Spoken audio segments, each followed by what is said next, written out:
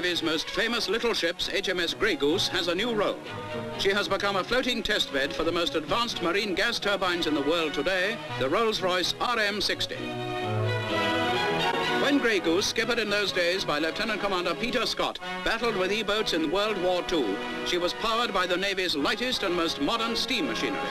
But fast and powerful as she was then, her new engines give her 1/3 more power for half the engine weight and 3/4 the engine space. Planing along at nearly 50 knots, that's over 55 miles an hour to landlubbers, she's still not flat out. Only the Navy and the backroom boys know her full performance, and they aren't talking.